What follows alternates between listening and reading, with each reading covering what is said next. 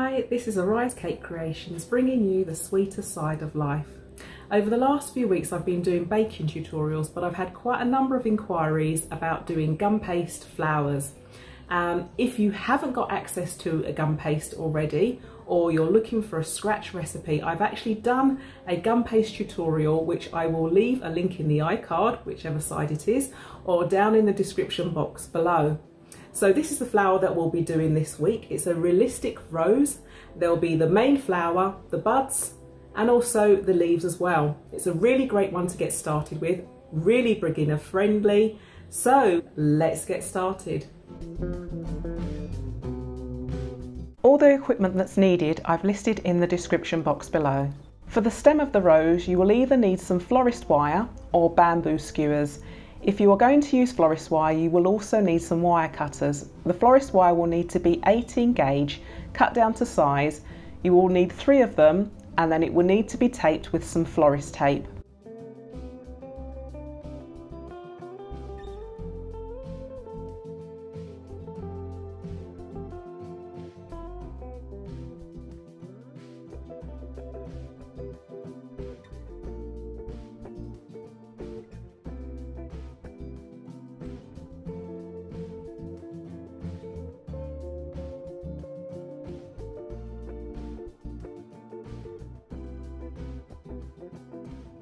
For the rose bud, you can either use a styrofoam ball or gum paste. If you use gum paste, you will need to roll it into a teardrop shape, take the florist wire, add some glue to the tip, then insert it into the gum paste. You will need to allow this to dry overnight to make sure it's firm and hard before you can start your flower.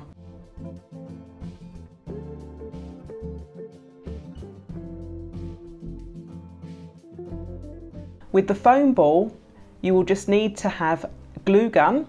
Be careful when you use the glue gun because it gets very hot. Make a hole, take your skewer, insert some glue into that hole, and then literally insert your skewer. Hold it there for a few seconds until it adheres, and then you're good to go, and you can use that straight away. So to condition your gum paste, just actually rub some of the Trex or vegetable shortening into your hands, gently knead the gum paste. I'm actually going to colour my gum paste. If you want to leave yours white, you can do. I'm just using a very, very light pink, which is actually by Sugar Flare. I think it's like a nude colour. So I'm just gently going to knead that in, so I've got a lovely pink colour to work with.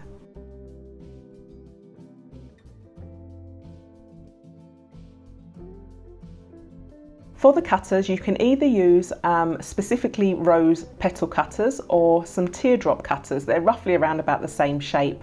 I've got a set of 6 here, but I'm only going to use the first 3 sizes, so the small, the medium, and then the larger one of that set. Lightly dust your surface with some corn flour. Begin to roll out your gum paste. If the surface of the gum paste is a bit sticky, you can actually dust it with some more corn flour, but don't dust too much, so you don't want the gum paste to dry out. And then just carry on rolling out your gum paste.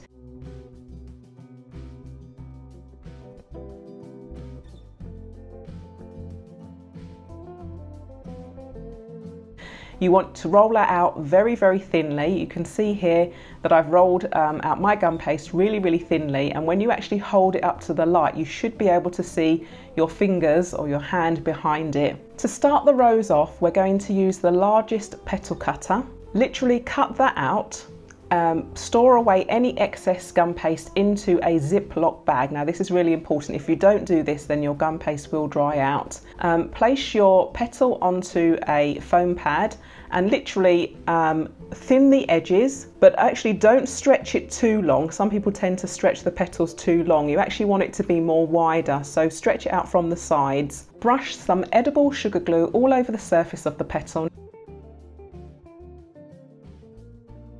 Take your styrofoam ball and begin to attach the petal to it. Now, this can get a bit fiddly, but if you take your time, what you're trying to achieve here is basically like a tight swirl in the center just to get that rose bud started off. So if you keep following how I'm attaching it, then hopefully you should attach it correctly. Just keep adjusting it until you actually get there.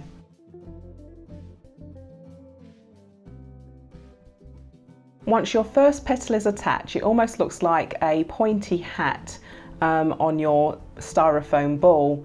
Once that's done, then you're ready to get going and add in all the other petals.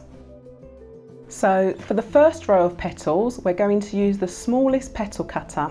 Again, have your fondant rolled out, then cut out 3 petals only of the smallest petal cutter. Do the same thing again by literally adding your petal to the foam pad and literally thinning the edges of the petal, but again make sure that you make your petal more wider rather than longer.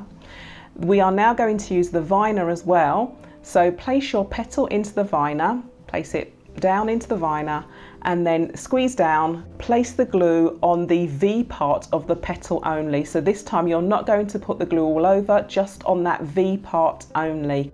Begin to attach your petal. Now you want to make sure that you attach the petal just slightly higher than that first petal that's there, just ever so slightly higher, and then just gently ease it into place. Repeat the process for the other 2 petals. So thin the edges, vine the petals, add your edible sugar glue, and then attach it to your flower. Now make sure that when you attach the other 2 petals, they need to be at the same level. They are exactly the same level as the first petal that you put on. So all of that first row will be one even level. For the next row of petals, the second row, we're going to use the middle cutter or the medium size cutter. This time you need to cut 5 petals. So cut out your 5 petals, but this time store them in your Ziploc bag, so it allows you time to work on actually thinning the edges, getting it prepared in the viner, and then gluing on the edible glue, ready to attach them. So you need to make sure that you attach the next petal where you left off. So we're actually going in a clockwise direction. So wherever you left off last, that's where you'll begin to glue your next petal. Literally place your petal about halfway to where the last petal ended. Now again, this row again needs to be slightly higher again. It's only ever so slightly higher, and attach your next petal and then continue in this same process of thinning the petals into the veinner, and then adding your edible glue and attaching your petals. So for the third row, we're going to use the largest size petal cutter, and this time we're going to cut out 7 petals. Repeat the same process of thinning out your petals, ensuring that you make the petal more wider than longer. Veining your petal in the silicone mould, ready for the next stage because it is slightly different. Now this time we're actually going to get a clean sponge. Now you could actually use a washing up sponge, which is what I'm using, but make sure you only have it for cake decorating or food purposes only, and also a toothpick or a cocktail stick. So insert your toothpick and use your index finger to gently roll the edge so that we have a nice curve, and you're going to do that on both sides. And then once you've done that, just take your ball tool and gently push down into the surface, just gently rub the surface so it creates a bit of a curve. We're then going to take a spoon, and you're actually going to rest your petal so the actual curves of the edges is just resting on the edge of the top of the spoon, and you'll let it set there for about 10 to 15 minutes to firm up before you actually glue it onto your flower. Repeat this process for all of the other 6 petals until you have all of your 7 petals resting on your spoon, ready to be glued to your flower.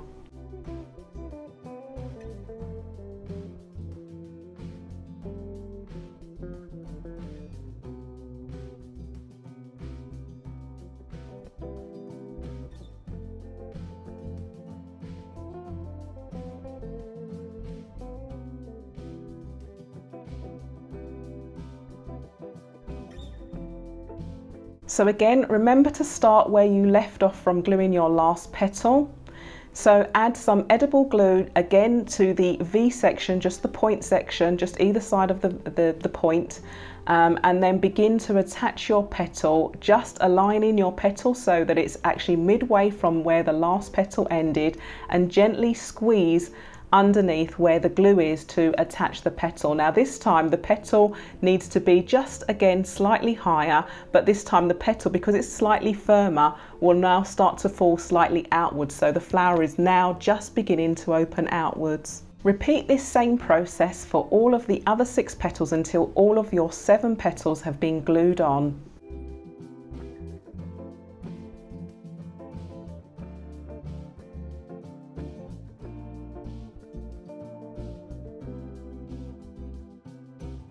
For the 4th row, you're going to use the large petal cutter again, but this time you need to cut 9 petals. Do the same process that you did before for the 7 petals. For the 4th row of petals, we're going to actually do them slightly lower so that they actually now are starting to look more open. Literally just place the glue as before onto the base and attach the petal underneath. For the leaves and the calyx, I've actually coloured up some gum paste already into green. Then I've got 2 methods to show you. So you can either use a cutter, a calyx cutter, or you just need 5 small balls, which are about the size of a small pea. Roll it into a teardrop shape.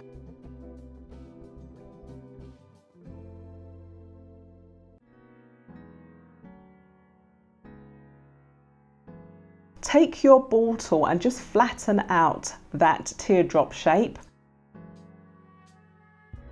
Then take a toothpick and just randomly put lines in it. Do not overthink it, just put random lines in. If you actually look at a calyx on a rose, you'll see that they kind of separate slightly and they kind of have strands coming off them. You then need to just take it into your hands and just gently manipulate it so it just kind of separates out slightly. Place a slight bit of glue onto there and then just place it onto the flower one by one until all 5 of your calyx or sepals have actually been put onto your rose.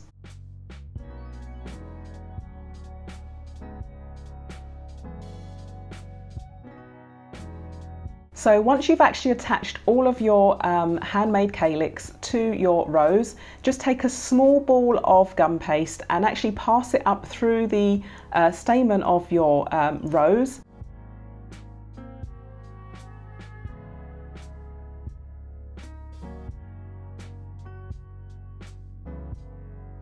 For the second method, if you have a calyx cutter, just roll out your gum paste, cut out your calyx, and then basically just thin the edges, and you are actually in fact going to almost repeat the process as before, but this time you will actually put the lines in with a toothpick like you did with the handmade calyx, but this time you're actually going to take your ball tool and work from the tip of the calyx into the center, and what it will do as you literally pass your ball tool through, it just creates a slight curve.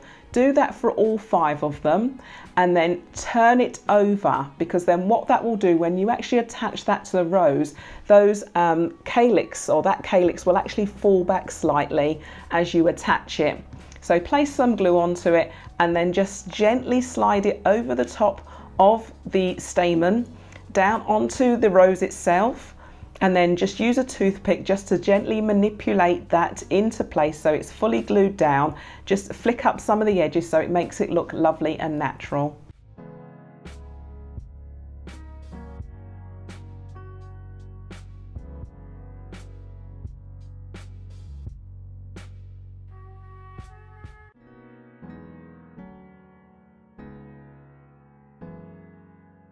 You'll do the same thing again with the small piece of gum paste rolled into a ball, almost like a teardrop shape for the larger flower, and then passed through the barbecue skewer and then down to the bottom and then rolled into shape. And again, I think this is actually called a receptacle. So you can actually see from that final flower how it's supposed to look.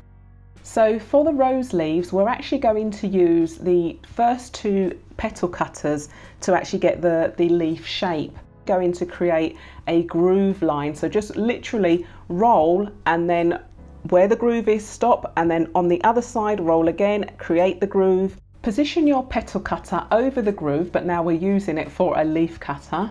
Cut out your leaf and then begin to thin the edges as before on your foam pad. Rose petal edges are actually quite jaggedy, so what we're actually going to do to create that, we're going to take the toothpick or a cocktail stick and just literally create lines. Again, don't overthink it, just create lines just on the very edge of the leaf itself. Take your 28 gauge wire, add a small amount of glue onto the wire itself. If you had too much glue, then just take off the excess on the back of your hand.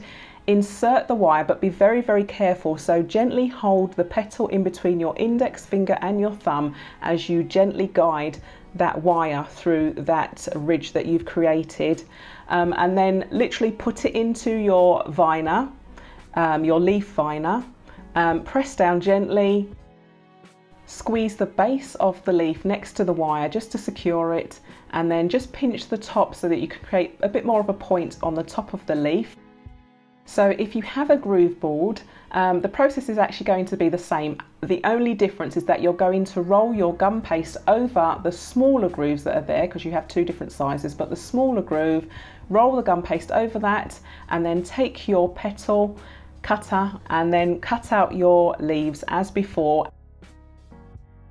You'll need one large leaf and then 4 small leaves. Take the large leaf and begin to secure your florist tape to the actual wire.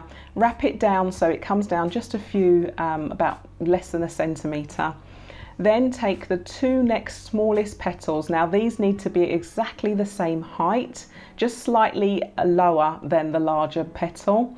Then wrap the florist tape round, just go down a little bit further, less than about a centimetre or so, and then attach your 2 next leaves and continue winding your florist tape down.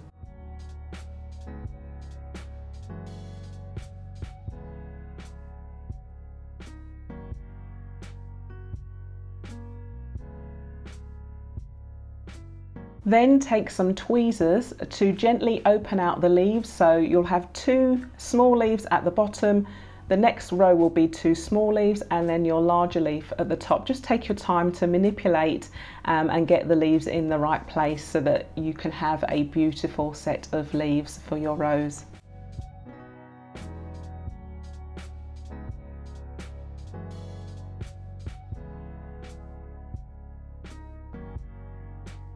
So I've gone ahead and dusted up my calyx and flower. If you want me to do a video on how to dust gum paste flowers, then please let me know.